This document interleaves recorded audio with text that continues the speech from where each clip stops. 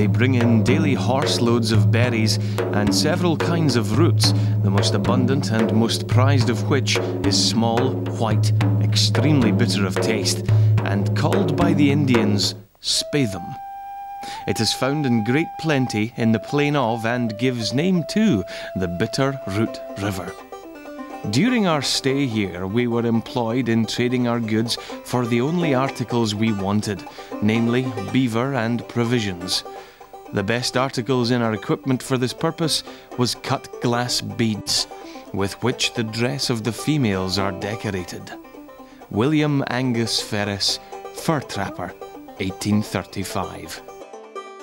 And so, following on the heels of Lewis and Clark, came the fur trappers. At the time, European gentlemen of wealth wore hats made of beaver felt. However, by 1840, the hats started to fall out of fashion, and there was little money left to be made in fur trapping. Also, it was getting increasingly hard to find beaver. Shortly, however, homesteaders from the east began to arrive. What they wanted was the land, especially the rich bottomland. Thus, the original inhabitants, the Bitterroot Salish, were pushed out. They were relocated to a reservation 75 miles to the north. This reservation is where they remain to this day. Many Salish children were sent to Catholic mission boarding schools, where they were taught only in English. Sometimes they were even given new names. I was born in Arlee, 1916. My name's Agnes Kenmille. I go by Oshanee Kenmille. That's my Indian name, is Oshanee. That's my real name. Agnes is just, when I went to school, I didn't know how to say Virginia, but that's Oshanee. But I rather go by Oshanee instead of Virginia. I like Oshanee. I'm Salish. I'm from Bitterroot. My mother was 3 years old when they had to move out of there, from Stevensville to Arlee. In the early 1900s, during the spring, many Salish would journey south from the reservation to the Bitterroot Valley or the plains of Missoula to gather bitterroots. My mother and my brother-in-law would drive us to Missoula and wagon. We'd take teepee poles with us. Rough road, you know, that time. It's got to be in the 20s. Takes us all day to get there. But we get there, though. The old people, if you can just imagine them, traveling in buggies and horseback, you know, going there and taking a whole day to get to the Bitterroot field and camping over. We used to camp in Missoula, where Shopko was at. Shopko in that area too. There was a big open field there. And if you look into town today, right where the tree line starts at, you know, where the old oak trees are at out there, that was the edge of town then. My dad had an old truck. He used to throw all our stuff in there and it'd take us to Shopko. That was our Shopko then, yeah. Yeah. We have a great big camp east of Kmart. There were lots of people a long time ago. A lot of Indians, I mean. Teepees were scattered, but there were lots of teepees, and they were just bittered all over. All the Indians would be digging. Big camp, not only just 4 or 5 teepees. It'd be hundreds of people digging, because it's only lasts about 2 weeks.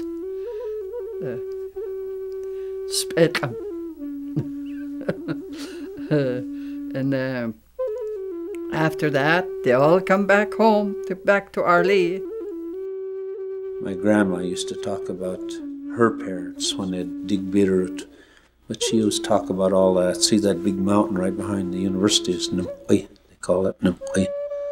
But there was Bitterroot all over in that country, she said. Digging was mainly the women's job. That was their winter supply of food, you know. That was important for the elders then. And Sophie Moise would usually be with us too.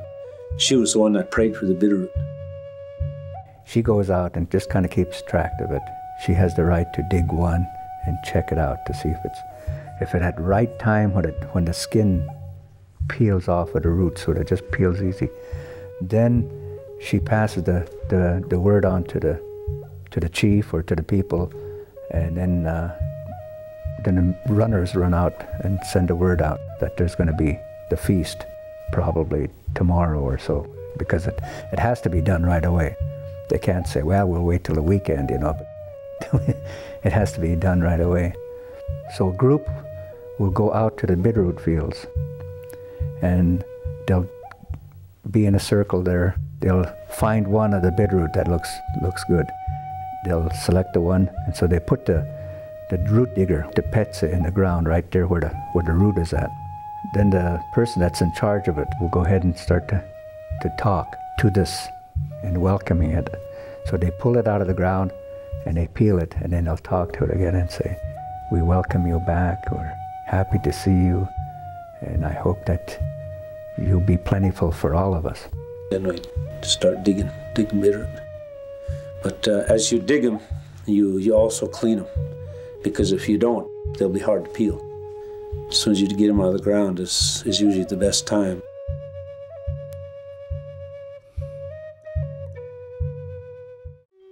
My mother even went to a blacksmith and got a little tiny Bitterroot digger.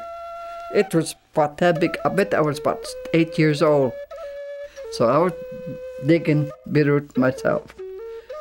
Play around, then go back and dig. And got to peel them, you know. You dig so much, and then later you peel them. Once in a while you'll see a coyote across the field, you know, or maybe even a deer wander across, you know, where you're at, you know, in a quietness you're digging.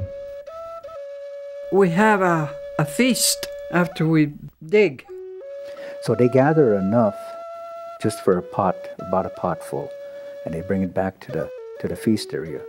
Everything is being prepared already, the people are there already, people are all sitting around waiting for the group to get there. So this stuff is put into the broth, maybe into the deer broth or something that's cooked. And when it's done, then it's brought out to the table and set out usually for the chief, the elders, and it's treated as if it was a human being, and people in the community got up and talked to it, for it, welcoming it back and asking blessings for all of us, for our children, that we'll all be healthy this year, that the crop will be plentiful for all of us. Different people have different ways of preparing Bitterroot, and my folks and my grandparents always just cooked them in water, and then they'd mix sarvice berries in with them. That was my family's favorite way. The traditional method of storage and preserving it was to dry it in the sun. And when I was a child, my mother explained to me that long ago, a woman of good standing is one that had very white Bitterroot, and a lot of it. They'd usually put a canvas out, lay them out in the sun. They'll last forever then. That was part of your winter's food. We gather sacks and sacks of Bitterroot. We have that all winter. You know, during the winter, all my folks, we ate that. It was part of our subsistence, you know. And me, I don't have to subsist on it now, but I like to have some Bitterroot every once in a while, all year long. However, times continued to change for the Salish people. They collect Bitterroot up in Bitterroot Valley.